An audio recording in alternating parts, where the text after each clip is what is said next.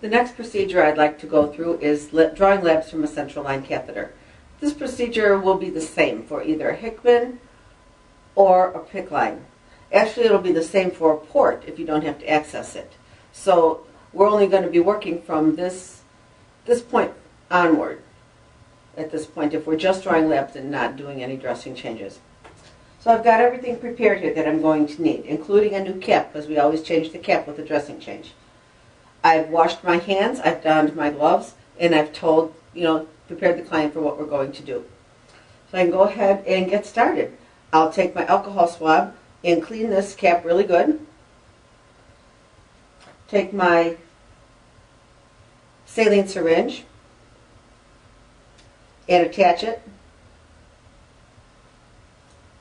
I will unclamp, flush this, and see if I can get a blood return.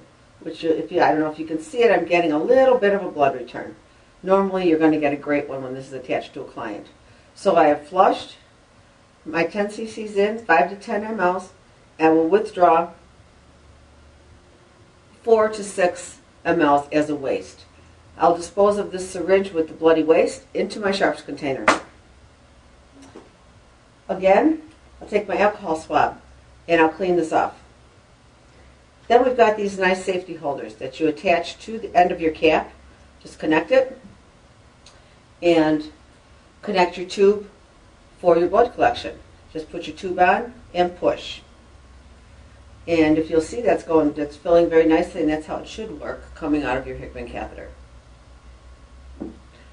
You'll fill any tube that is sterile on the interior first, prior to another tube. And so in this case, I'm gathering a serum separator tube, which has the gel in the bottom, and that's got a sterile interior except for the gel.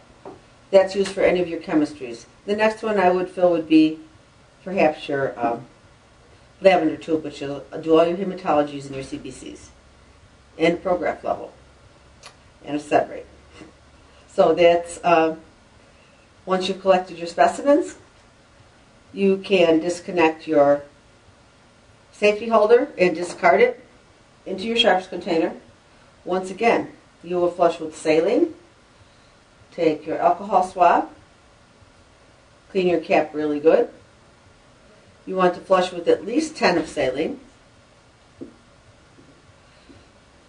So I'm going to connect it like this. 10 of saline.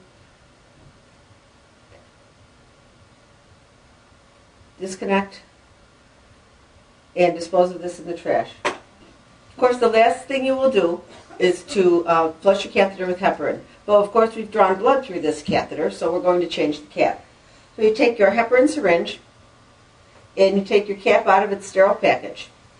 I always connect my cap sterile to sterile, flush my cap, make sure that this is clamped. When I remove this cap, I just drop it.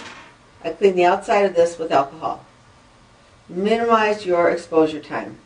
Put your cap back on and flush with heparin, and you're done. Go back and make sure your caps are nice and secure, your connections are secure. And that's how you would draw blood from your central line.